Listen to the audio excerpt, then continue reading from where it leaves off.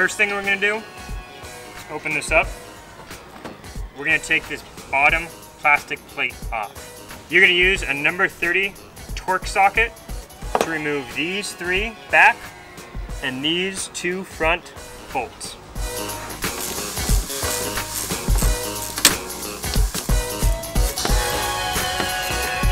Then use a screwdriver to remove these 2 plastic pins.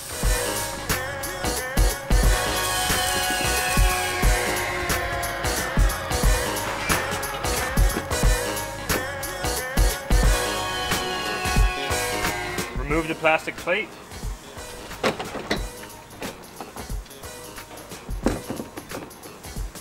We're going to use a number 45 torque socket to remove these 2 bolts. Make sure when you're loosening them up, you keep your hand underneath it because there's a plate that's going to drop out once it's loose.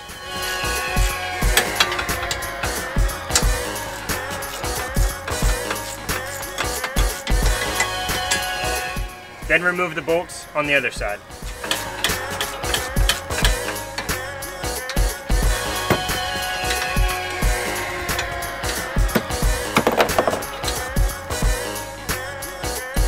Use a 15mm socket to remove both bolts on either side.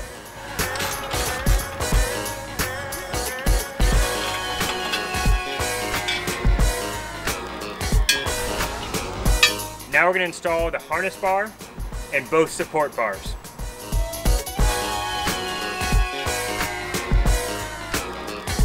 Put your harness bar in the back and loosely by hand put in the top bolt.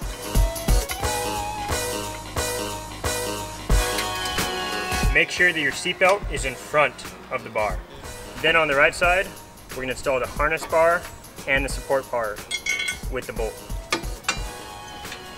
Make sure everything's lined up.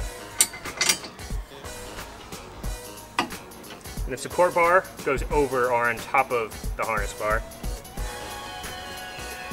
Then tighten down both bolts.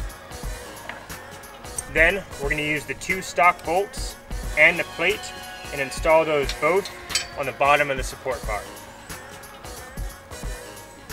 Use a 45 torque socket to tighten down all 4 bottom bolts.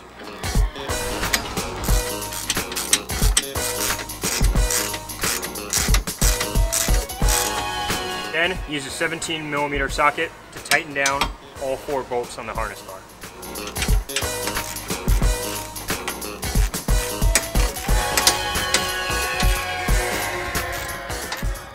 Replace the cover and screw them back into place.